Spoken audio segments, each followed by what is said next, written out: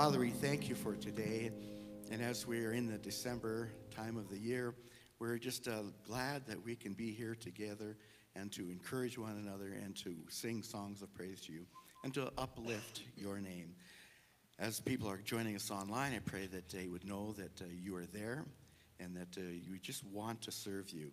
As we go on through today, I pray that this service will bring that honor and glory to you, be it in the sermon or the offering or the communion time or the singing, that it's for you that we do this. And as your son came as a baby, we celebrate that now.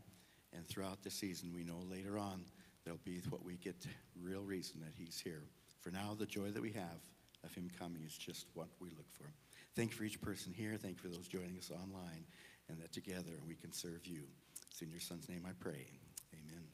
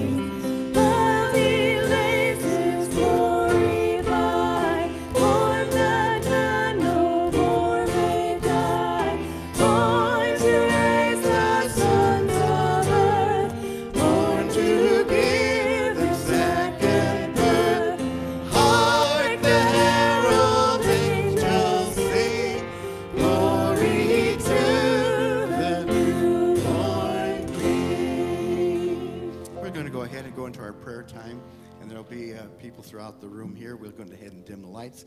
If you would rather have it on a piece of paper, put in the offering, that we do take requests of prayer and praises that way also.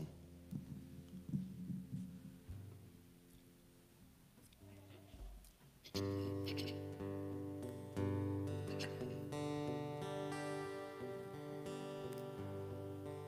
we go.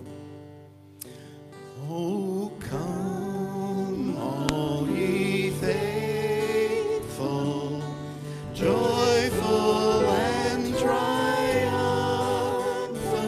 Oh, come,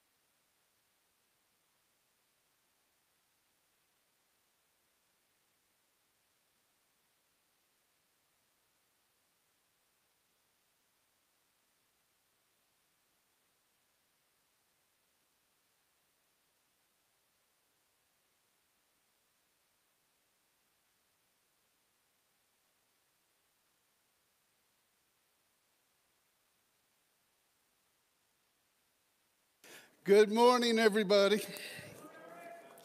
Sometimes we sheep tend to forget we don't have the lead role in a Christmas story, all right?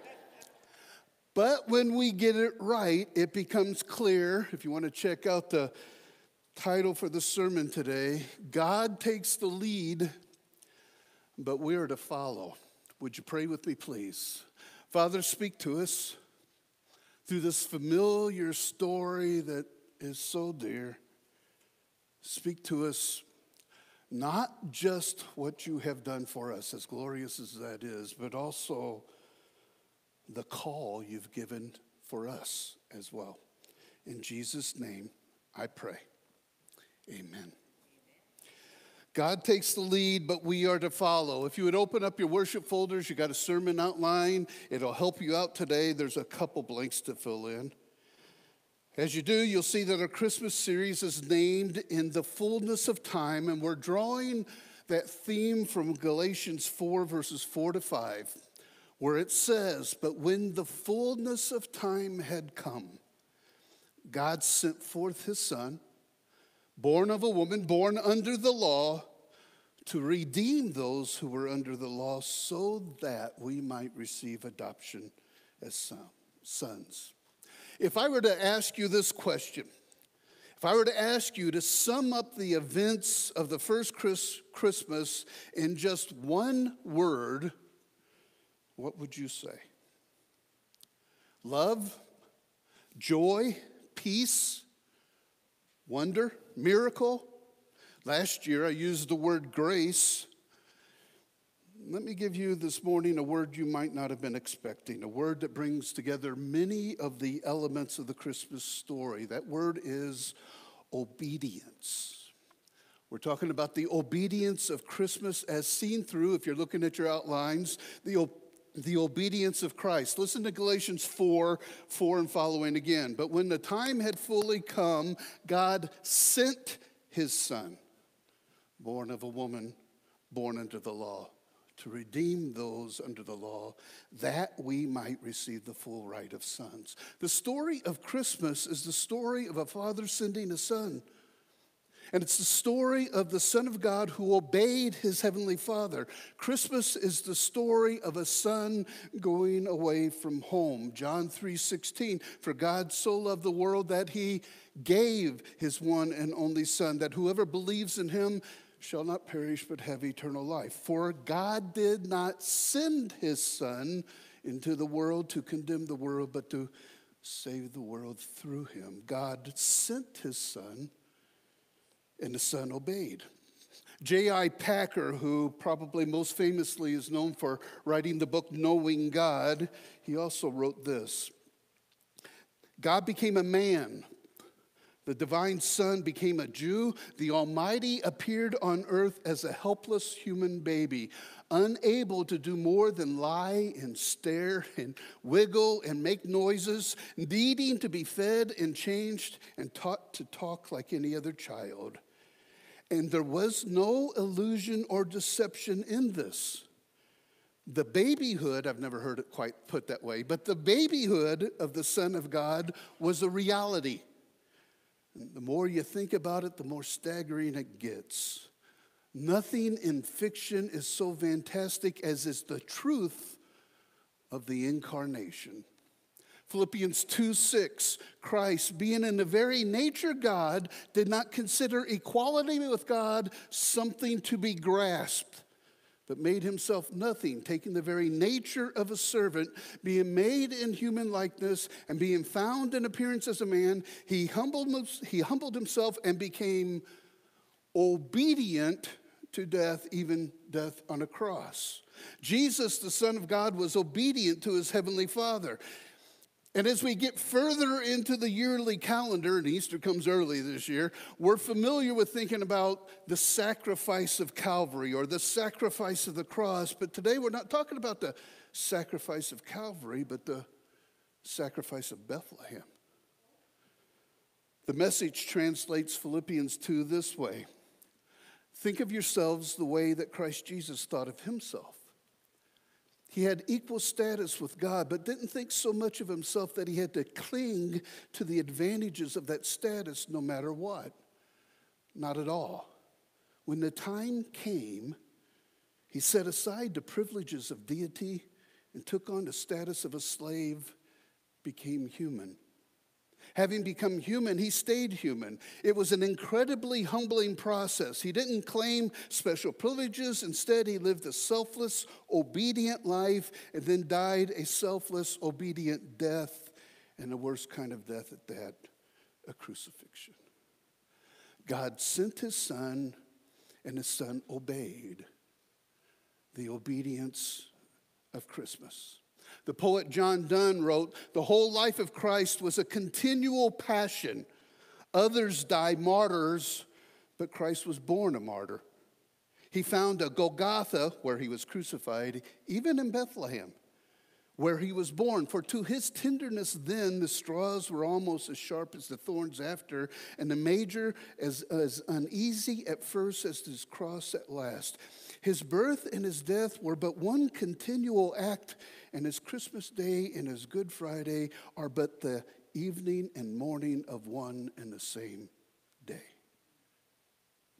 Hebrews 5:7. During the days of Jesus' life on earth, he offered up prayers and petitions with loud cries and tears to the one who could save him from death. And he was heard because of his reverent submission. Although he was a son, he learned obedience from what he suffered. And once made perfect, he became the source of eternal salvation for all who obey him. Charles Swindoll wrote, "To be like Christ, that is our goal, plain and simple. It sounds like a peaceful, relaxing, easy objective, but stop and think. He learned obedience by the things he suffered. So must we. It is neither easy nor quick nor natural. It is impossible in the flesh, slow in coming, and supernatural in scope. Only Christ can accomplish it within us." But when we talk about the obedience of Christmas, we're talking about not only Christ's obedience, but also the obedience of Mary. Do you remember these words the angel Gabriel spoke to Mary in Luke chapter 1, verses 31 and following? "You will be with child and give birth to a son, and you are to give him the name Jesus. He will be great, and he will be called the Son of the Most High. The Lord will give him the throne of his father David, and he will reign over the house of Jacob forever. The kingdom will never end." And Mary asked the angel, "How will this be since I am a virgin?" And the angel answered, "The Holy Spirit will come upon you, and the power of the Most High will overshadow you. So the Holy One to be born will be called the Son of God." Have you ever thought about this?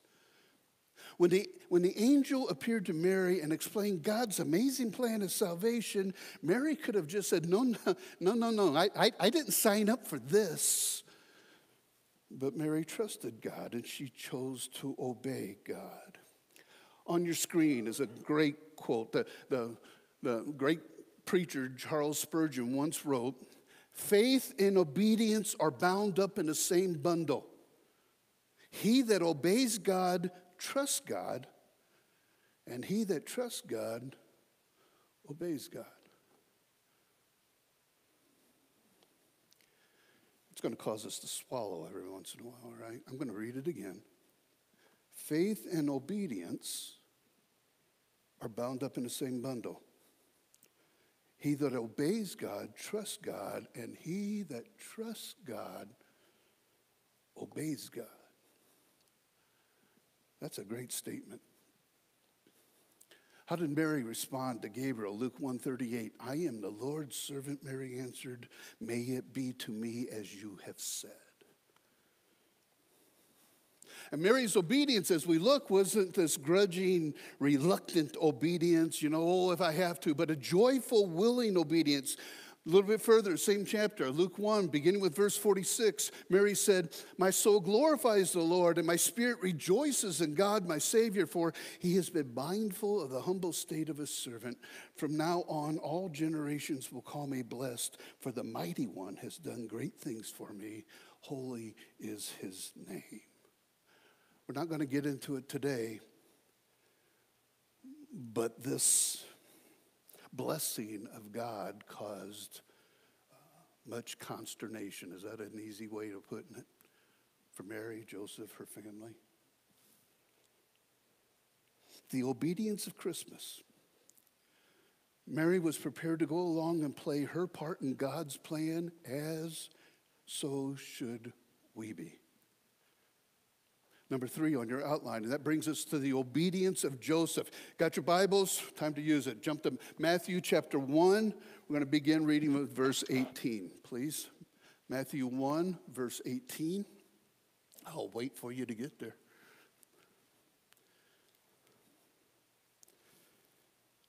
Matthew 1, 18. When you got it, look up and smile.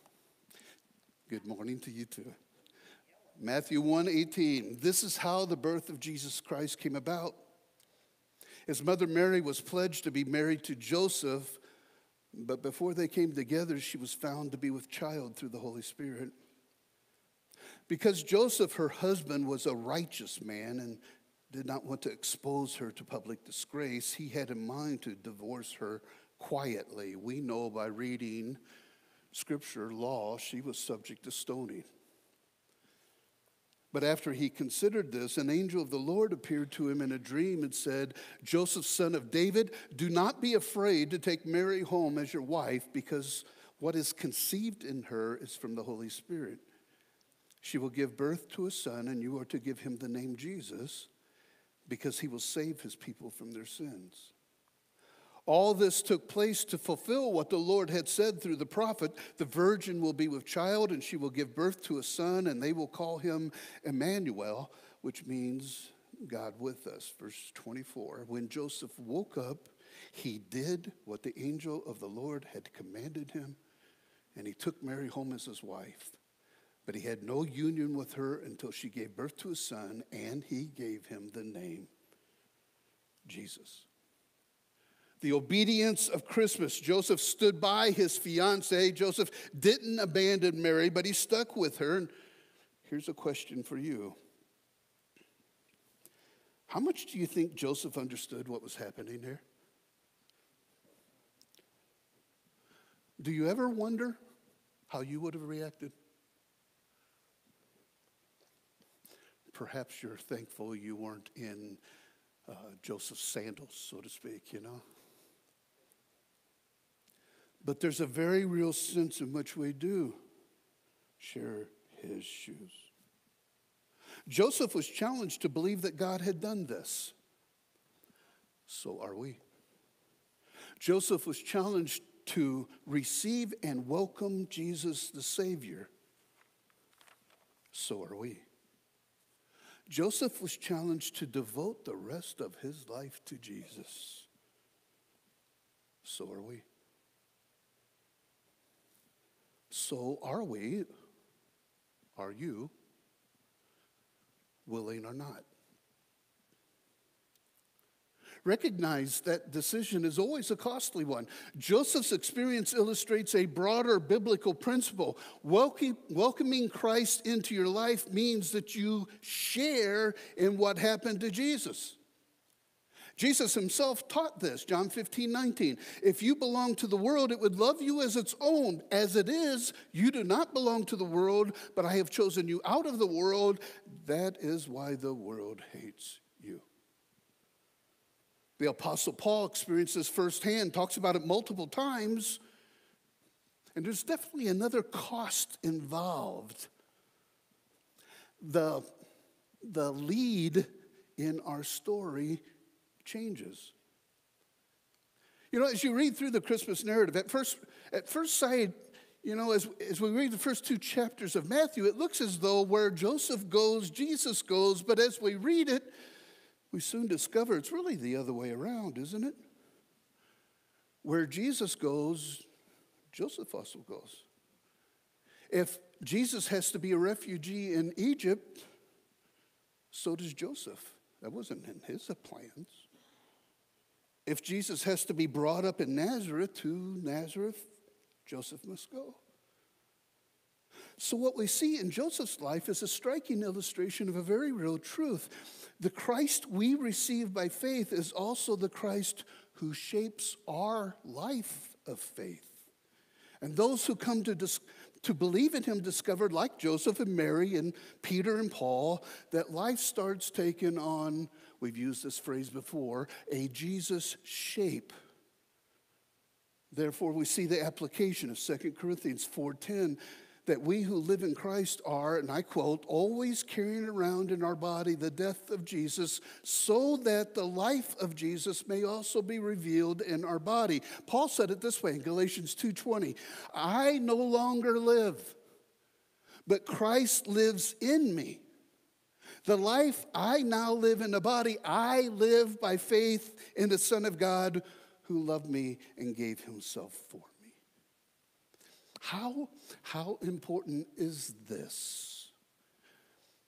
This is the way in which we are being transformed into his likeness. There's a verse in that hymn, O Little Town of Bethlehem. We often don't sing this far down, but how silently the wonderful gift is given. So God imparts to human hearts the blessing of his heaven. No ear may hear his coming, but in this world of sin, where meek souls will receive him, still the dear Christ enters in. We need to learn the kind of obedience which Mary and Joseph demonstrated as they played their vital parts in God's master plan of salvation. Because the truth is that we, like most Christians, are educated beyond our obedience. Can you hear that? What I'm saying is we know in our minds more truth than we put into action in our lives. Sometimes we think we need more teaching, but in reality, the greatest need in most churches is not for more teaching, but for more obedience.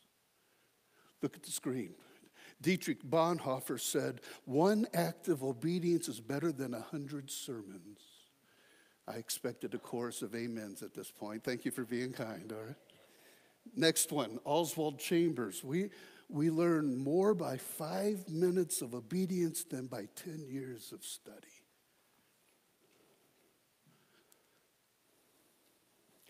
So what is the secret of Christ's obedience and Mary's and Joseph's? You got your outline out? You got a blank here. Their obedience came from their relationship with God. They trusted God, and so they obeyed him. Remember, it's a bundle. Andrew Murray wrote, the secret of true obedience is the clear and close relationship to God. All our attempts after full obedience will be failures until we get access to his abiding fellowship. It is God's presence consciously abiding with us that keeps us from disobeying him. I must consciously include the Lord in every thought, activity, and conversation until the habit is established. Do you remember Paul's words from Galatians 2:20?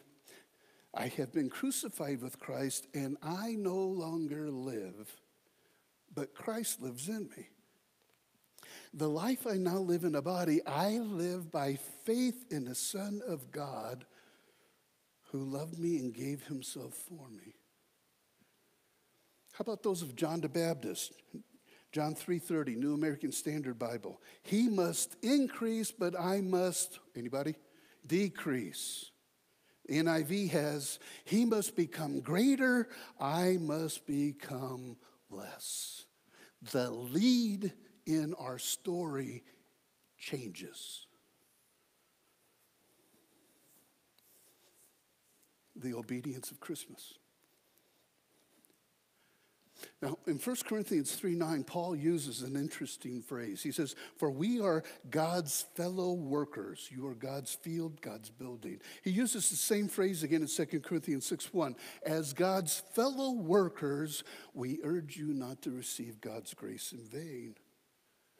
God's fellow workers. Paul saw himself as God's fellow worker. In the mystery of the incarnation, Mary and Joseph were God's fellow workers. In the church and world today, every one of us are God's fellow workers. And each one of us has our job to do and our part to play. The obedience of Christmas. Christmas is a story of God's saving acts in the mystery of the incarnation. It is indeed a story of love and joy and peace and wonder and miracles and most certainly grace. But Christmas is also the story of human obedience. By Mary, the mother of Jesus, Joseph, her fiancé, and even the obedience of Jesus Christ, the Son of God. And for the story to have its right ending, we must follow their examples. Do you remember Mary's words? "I am the Lord's servant. May it happen to me as you have said."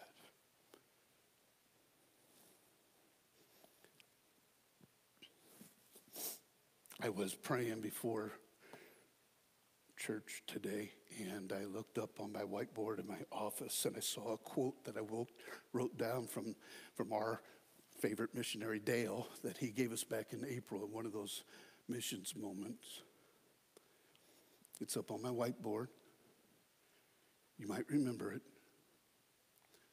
"We as a church or as individuals are most in harmony with God when we do what he came to do." He said, "I came to do the will of the Father." For this story to have the right ending, we got to follow their examples. "I am the Lord's servant. May it happen to me as you have said." Would you pray with me, please?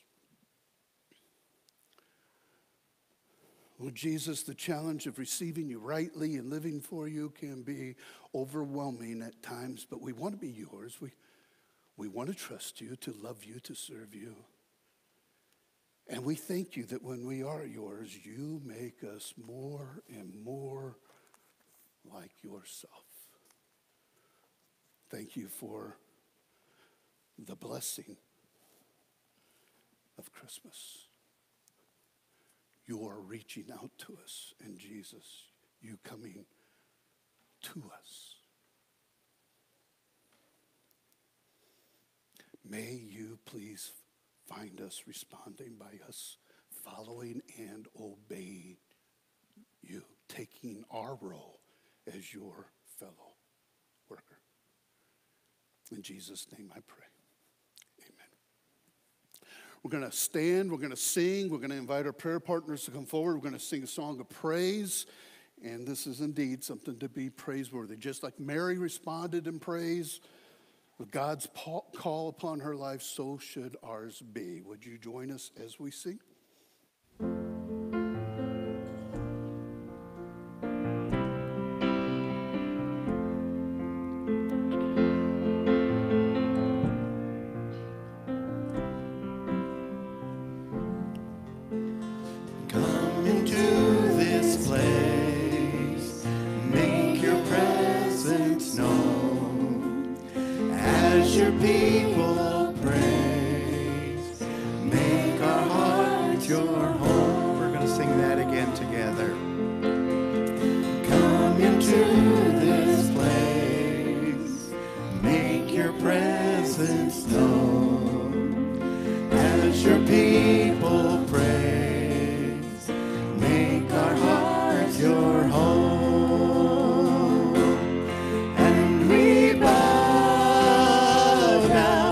In the presence of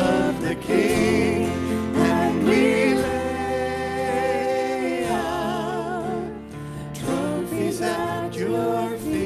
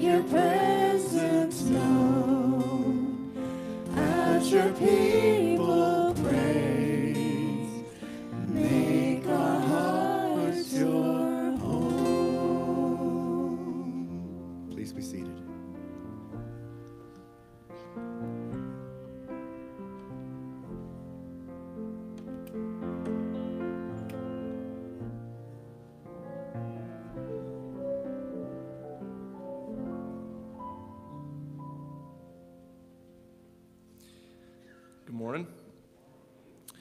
As we come to this time of communion this morning, I'm thinking about one of my favorite themes during Christmas time, and that's thinking about darkness and light. And I was thinking about this passage in the first few verses of the Gospel of John. And it says, "In the beginning was the Word, and the Word was with God, and the Word was God. He was with God in the beginning. Through him all things were made, and without him nothing was made that has been made. In him was life, and that life was the light of all mankind. The light shines in the darkness, and the darkness has not overcome it." This last week I had to run by the church early in the morning before the sun was up, and it was really dark in here. All the lights were turned off, all the Christmas lights were off. Kind of an ominous feeling. I had to run into the kitchen and grab something, and as I was coming back out, I noticed that coming through the sanctuary doors, there was a little bit of light shining, and I was like, what is that? Something's on. So I walked over here, and I looked into the sanctuary, and back here, this light behind the cross was just bright as can be, and directly below it was this manger, this crib where the baby is lying, and it was just a beautiful image of the fact that when Christ came as a baby, there was a very specific and intentional mission to be accomplished, even at the beginning. And it was the light and the life that he would provide ultimately through his death and through his resurrection. So as we take this bread and we take this juice that represents his blood, just be reminded of the obedience that Jesus partook in, doing the will of his Father so that we can have new life. Would you pray with me? Lord Jesus, thank you so much for accomplishing the mission that you set out to accomplish. Lord, you came to live amongst us. We celebrate that life. And Lord, we're so grateful that you were obedient to give up your life so that we can experience reconciliation with the Father. Lord, thank you for all that you do. It's in Jesus' name. Amen.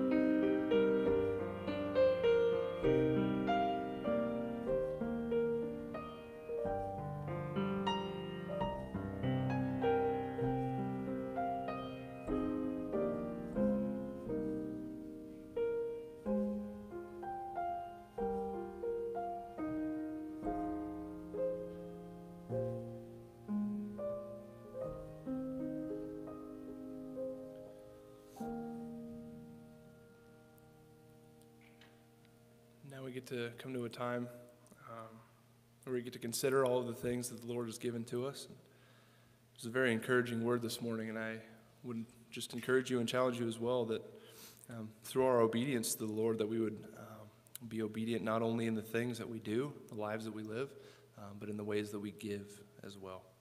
We'll have an opportunity to give back just a small portion of what God has given to us. Would you pray with me?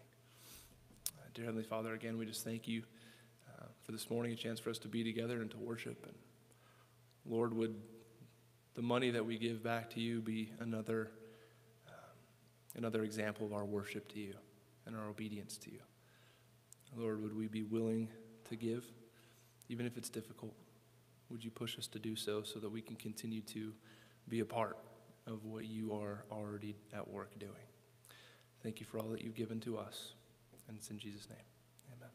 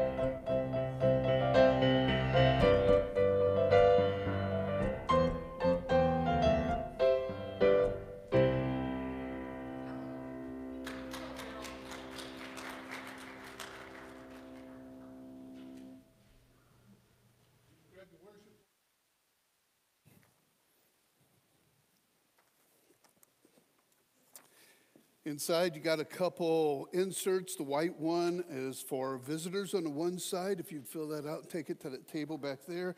The other side are for prayer concerns. We'd love to come pray alongside of you.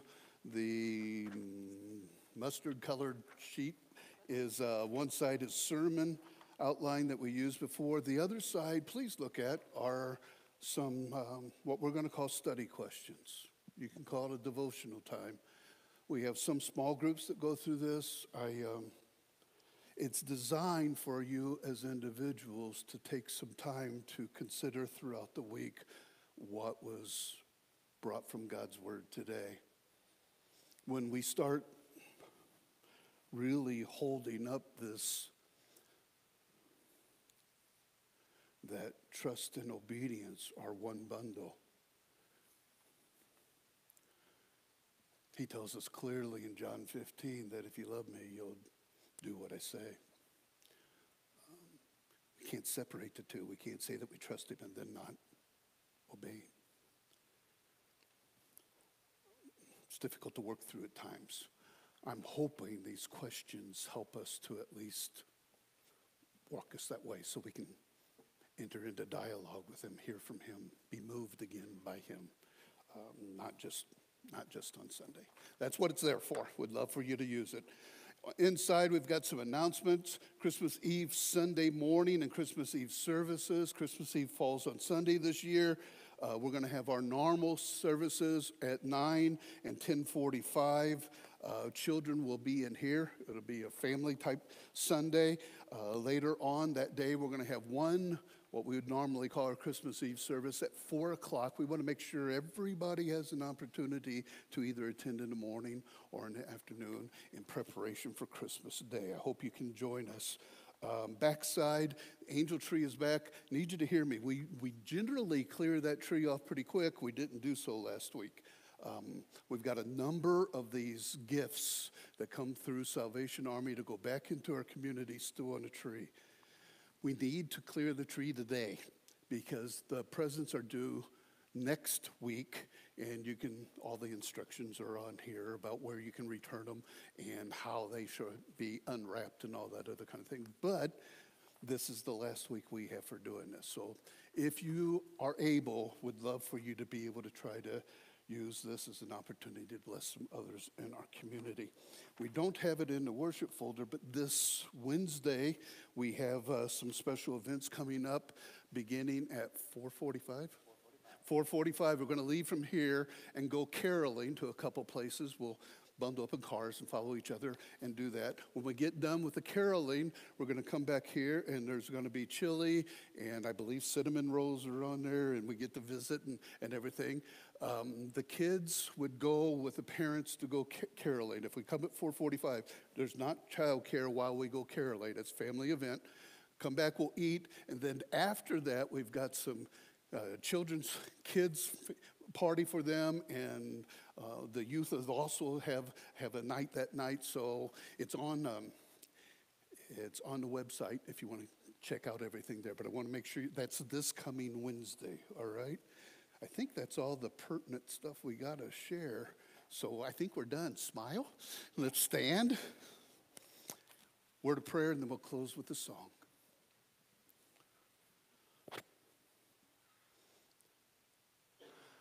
Lord, I thank you that you break into our world with this message of your coming, of your loving, of your giving of yourself for us, that provides hope and light, not just for today, but for you change eternity. Thank you that we not only receive that gift, but we get to share it. Equip us, Lord, please. Please be patient and don't grow tired of equipping, changing, transforming, so that we're carriers of this great gift. We point back to you.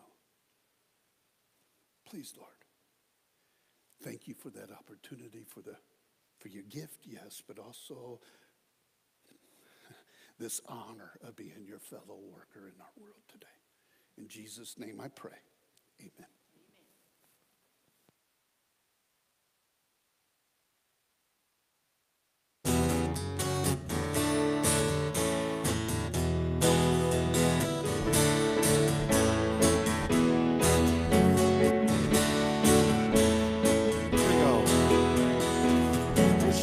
Came to see the baby sit by his mother's side. Here lay the Savior inside a manger. Oh, what a glorious sight. Oh, what a glorious sight. I hear the angels singing, hallelujah, let the earth receive her King. I know that love has come, sing it out, Jesus Christ is born, Jesus Christ is born. Have a great week. We'll see some of you Wednesday. If not, we'll see you following Sunday.